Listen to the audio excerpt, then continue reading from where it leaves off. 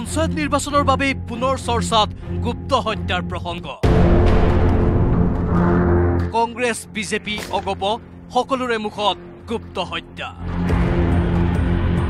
কোনে কৰিছিল গুপ্ত হত্যা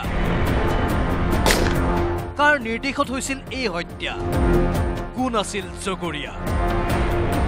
বিৰোধী নহয় মিত্ৰদল অগপ বিজেপিৰ পৰস্পৰৰ নেতাৰ মাজতে হৈছে গুপ্ত হত্যাক লৈ বুকা ছটিওৱাৰ ৰাজনীতি গুপ্ত হত্যাৰ বাবে প্ৰাক্তন মুখ্যমন্ত্ৰী প্ৰফুল্ল কুমাৰ মহন্তকে জগৰীয়া কৰি অগপক সমালোচনাৰ লক্ষ্য কৰি লৈছিল মন্ত্ৰী হিমন্ত বিশ্ব শৰ্মাই মন্ত্ৰী শৰ্মাক উভতি ধৰি অগপ বিধায়ক পবিন্দ্ৰ ডেকাৰ অভিযোগ মানৱেন্দ্ৰ শৰ্মাৰ হত্যাকাৰী হিমন্ত বিশ্ব গুপ্ত নহয় মুক্ত হত্যাত জড়িত মন্ত্ৰী হিমন্ত গুপ্ত হত্যা কৰিছিলে বিজেপি চৰকাৰে হিমন্ত বিশ্ব শৰ্মাটো স্বয়ং নিজেই গুপ্ত হত্যাত জড়িত তেওঁতো মানৱেন্দ্ৰ শৰ্মাৰ হত্যাৰ গোচৰত জড়িত হৈ আছে কংগ্ৰেছ বিধায়িনী দলৰ নেতা দেৱব্ৰত শইকীয়াও সৰব হ'ল অগপ আমোলৰ গুপ্ত হত্যাক লৈ শইকীয়াৰ দাবী অগপ বিজেপি দুয়োটা দলেই জগৰীয়া গুপ্ত হত্যাৰ বাবে অসমত গুপ্ত হত্যা হৈছিল যেতিয়া অসম গণ পৰিষদৰ চৰকাৰ চলি আছিল আৰু সেইখিনি সময়ত কেন্দ্ৰত বিজেপি দলৰ চৰকাৰ চলি আছিল সেই গতিকে বিজেপি দল আৰু অসম গণ পৰিষদ দল দুয়োটাই অসমত যি যুৱক যুৱতীসকলক ঘৰৰ পৰা উলিয়াই নি গোপনভাৱে হত্যা কৰা হৈছিল এই কাণ্ডটোত সমানেই দায়ী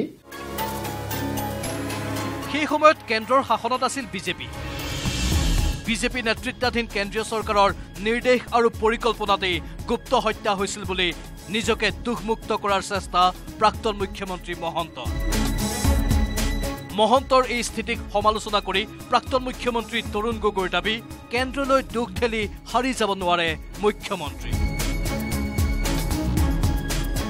হেমন্তই কয় যে গুপ্ত হত্যা হেৰি হৈছিল প্ৰফুল্ল মহন্তৰ দিনত প্ৰফুল্ল মহন্তই কয় কি যে এইটো চেণ্ট্ৰেল গভৰ্ণমেণ্টৰ ডিৰেকশ্যনত হৈছে হয় ডিৰেকশ্যনত হৈছে কিন্তু প্ৰফুল্ল মহন্তই সেইখন ইমপ্লিমেণ্ট কৰিছে তেওঁৰ চৰকাৰৰ দিনত লগতে গগৈয়ে ক'লে তেওঁৰ দিনতো বিজেপি চৰকাৰে পৰিকল্পনা কৰিছিল এনে হত্যাকাণ্ড ল এণ্ড অৰ্ডাৰ আজি প্ৰফুল্ল মহন্তই কিয় মানিলে মই কিয় নামানিলো মোক নোৱাৰিলে কেলে এনেদৰেই এতিয়া ৰাজ্যত সৰব চৰ্চা গুপ্ত হত্যাৰ প্ৰসংগ bureau' report News18 Assam north